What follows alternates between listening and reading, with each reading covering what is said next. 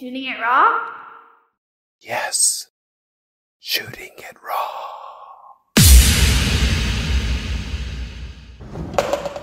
So I don't know, should I hop into the photos and just start, or do you want to? Yeah, if you want. Cool. Yeah, that's fine. This tattoo's not going to take very long. Yeah, exactly. So if you want should I roll my still here? Okay. Well, so we'll just do it that way. We can start. Cool. So the first. I don't think the order matters really. Well, I'll just do it in the order that I got it in. Cool. And then you'll just have to figure it out. All right. So the photo is this one here. Yeah. You want to start with that one? Yeah. Okay. That's the first tattoo I did on another person. Whoa. And it was on my best friend, who we've been friends since like 2001. I always say like our friendship's old enough to drink now. Our friendships, when we'd been friends for 18 years, I said our friendship's old enough to buy cigarettes. Now our friendship's old enough to drink, you know? Which is kind of wild for being someone 27 years old, you know? Like it's, not many people my age have had a friend for that long, so. Right. I value our friendship a whole lot, and I did my first tattoo on him. Do people in Savannah kill their friends? What do you mean? In the sense, like, why not have friends for a long time? I don't get it. Oh, no, I guess it's just more like, you know how they say, like, when you make a friend, and, like, I guess it's like more like childhood friends, you know what I mean? Right, exactly. Like, you grow out of your childhood friends most of the time, like.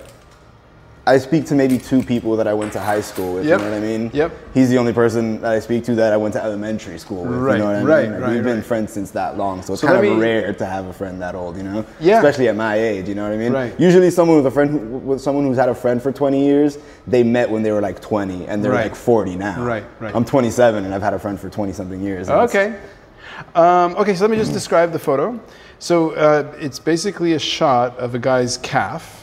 And it's just a straight up photo. It wasn't aesthetically done. It's just a reporting kind of image. Yeah. The tattoo, it's the first tattoo that you made for your friend. So it's the back of his calf, which you shaved. Yes. And always shave him. It's basically a heart that's been ripped. It's basically a skateboard broken in half. Oh. And like put together into the shape of a heart. Yep. With some flowers behind it. Right. It's a crap tattoo. It was the first one I did. It didn't come out great. I didn't put it up there because I thought it was a great tattoo. I put it up there because it was the first one I ever did, and it was on my best friend. You know, so it was kind of, I felt like that was kind of an important for thing, sure. You know? Take us back. Like what got you into tattooing that you'd think, you know what, this is something that's really pulled me towards it? Like, why tattooing? I mean, I was always into art, like as a kid and stuff, like especially like in elementary and middle school, specifically. I was always like drawing instead of running around during recess and stuff like that. But then like in high school, I kind of got more into like skateboarding and playing music and stuff like that. So hold on here, baby. Yeah. I got more into like skateboarding and playing music and stuff like that. So I kind of didn't really do a lot of like visual art for a while. Mm-hmm. And then after high school, I like realized how much I hated school. Cause like I had kind of gotten out of depression for a little while. I'm already out of depression, but I didn't want to die, you know? I was like, I felt better than I had for a long time. And then as soon as I started college, all those shitty feelings came back. I was like, yeah, school is definitely not for me. Right.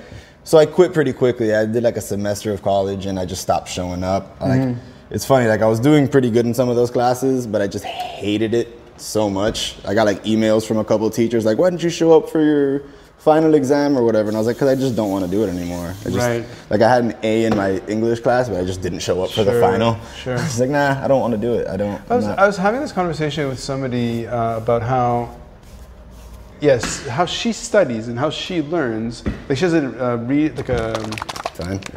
has a learning disability or reading disorder. Not even like she's just mildly dyslexic, right? Right. And so her way of learning just didn't fit a school, or doesn't fit a school. Yeah, of course. But she's trying to make herself fit and beating herself up about it, which is a shame. It's interesting that your path led you to work. Okay, so where are we right now? What is this place? Savannah, Georgia. This is Tramp Art Studios. Shop's been here for about 3 years, a little more, 4 years, something like that. I'm not exactly sure, to be honest. But yeah, it's a really cool shop here in Savannah, Georgia. Really unique. We don't look like most shops. which is kind of, I like that, you know what I mean? It's a huge space. It's amazing. Like, it's really... Yeah, we always get, holy shit, it's so much bigger on the inside here. Yeah, I don't know if you watch Doctor Who, but I always say it's like the TARDIS. Right. Because he's like an alien with a spaceship that's bigger on the inside. Yeah. All right, man. You want to go check that out in the mirror? You can see it right here if you want. Is that about where you wanted it? Maybe higher. Okay, no problem. Yeah. Let's see. There's a lot of cock on the walls. Yeah. Why is that? I just think it's funny. Like, I find it hilarious that like you used to get in trouble for drawing dicks on stuff as a kid. Right. And now I get paid for it. So Okay. I love that. It's great. It's great. And also it's I use it kind of like as advertisement. My stickers are just a giant flying dick, and like it catches people's attention. Like I put them up all over the place. You think? And like I get like DMs all the time. Awesome. People who are just walking around downtown Savannah and they just saw a flying dick on the wall and they're like, oh, what the fuck? And they look and they see it has an Instagram on it, so they'll tag me on their story. That's great. I get those all the time. I love it. Yeah, it's fun. Okay, so when was the first time you got a tattoo? I was 17. My mom took me, actually. She signed for me. Okay. You can do that down in Florida. Here, they don't allow you to get tattooed with or without parental permission until you're 18. But down in South Florida, you can do it, I think, at 16 with your parents' signature. Right. So we did that. I had been asking her for... I think I asked her and she said if I wanted the same idea a year from now, then I can get it. And then a year from then, I still wanted the same thing. Nice. So she let me go do it. I did it. And now I want to get it removed. But not because it's a bad tattoo. I still think it's a pretty badass tattoo. Okay. Especially for being like my first tattoo. But unfortunately, I put it like in the middle of my, like not in the middle of my chest, like on my pec. Yeah. And now I want just a big tattoo that goes over my entire chest, so it's just in the way. Yeah. So I'm just trying to get it removed so that I can do a big, full chest tattoo. Got it. So going back to this photo of your friend's calf, you're still friends. Yeah, of course. How does he feel about the fact that you arted him? He loves it, man. He's not very good with pain, so I've been trying to get him to get another tattoo from me for a while. He has one other one, but it was also from like when I was just starting. Yeah. So it's funny that he's like my best friend, but he only has a couple tattoos from when I first started tattooing, just because he's not good with getting tattooed. Right. It's like, damn it, man, get something good from me. It's all like crappy old tattoos. I'm like, come on, man, I've gotten way better. You just get something decent from me now, please. But he's still scared, so hopefully I'm actually going to be going up to New York. He moved up to New York about a year and a half ago, maybe, something like that. And I'll be going up there for the holidays, well, after Christmas for New Year's to visit him and spend some time up there with him. It's been a minute since we've seen each other, so I'm excited for that. Do you travel and work a lot? Yeah, that's what... that was like one of the main goals really when I started tattooing, was to be able to just like tattoo and just go all over the country, working, you know. When I started, I apprenticed in Miami, which was like learning to tattoo. Like I started apprenticing up there or down there, and then the who was teaching me, my mentor, was planning on moving to Savannah, Georgia, and I was just gonna stay in Miami and then basically get another mentor after he moved. But then like a few weeks before he moved, he was like, hey man, if you would be interested in like moving also and like continuing to learn from me, that'd be cool, dude. We could like be roommates or whatever. And I was like, yeah, definitely. I didn't have anything holding me down in Miami, so I just said, yeah, fuck it, and moved, and here we are now. Nice. And how long ago was that? Well, okay, so that happened in 2016. Okay. I believe. I was here for about a year and a half after that, and then the shop that we actually moved to, that we moved here for, there was a car dealership next door to them, and they used some shady business tactics basically to get us pushed out of there, because they bought the building.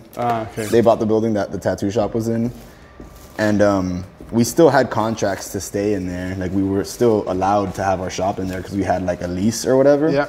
But since they owned the lot and the building, they wanted you out. They wanted us out and then kick us out. So what they did was just park the entire lot with their trucks because they're car dealerships. So they have unlimited trucks. Right. So they just parked the entire lot with their trucks and just covered the shop so we couldn't be seen from the street. Right. We stopped getting business. They just completely just pushed us out of there, man. Okay. It's pretty shady. And now I've gone back by there. They don't even use the building for anything. It's just an empty building. Right. They don't even have cars parked out there or nothing. It's just empty, useless. They did it for nothing.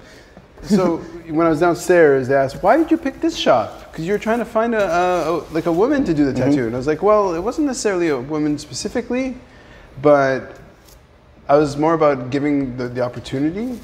And then I thought, it's like I said, like the universe wanted. I just let it, one person was kind of interested but flaked, and then in the end, it's like you're the one who committed. And I was like, "Well, that's what the universe wants. Yeah, exactly. They want you to. However it works out, man."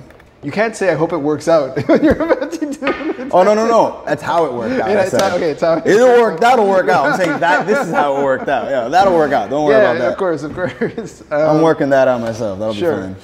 Yeah, but it's great. So it's interesting how your life led you to.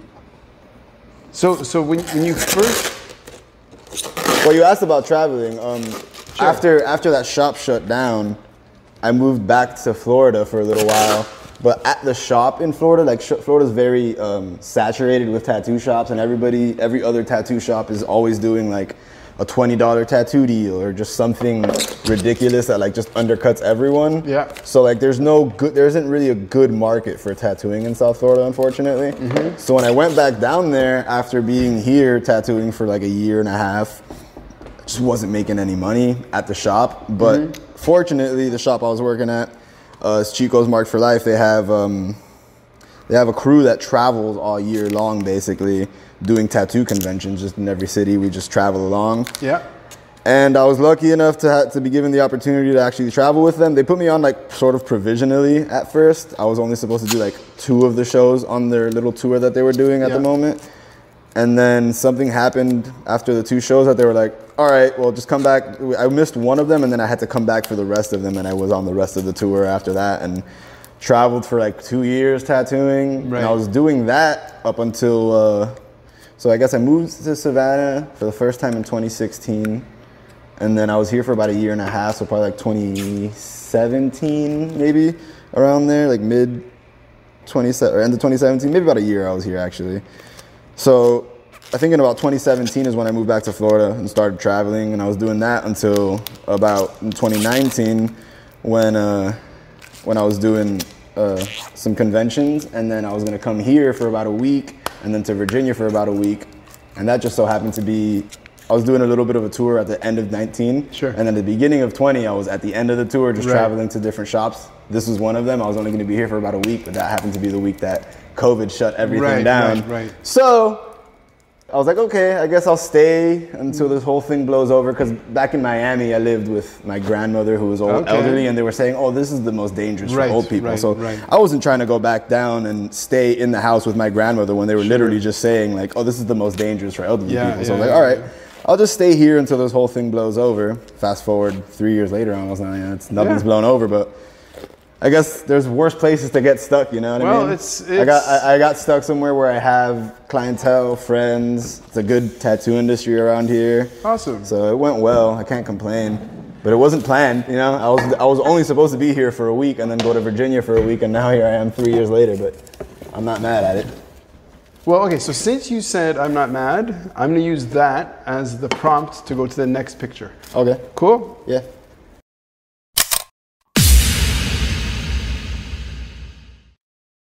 So is life really a gift? Really? Can you make every second count? That's the whole point of the podcast. So if you like what you've seen and you're inspired, because that really is my mission, then please give it a like, subscribe, and share. Shooting it raw? Yes. Shooting it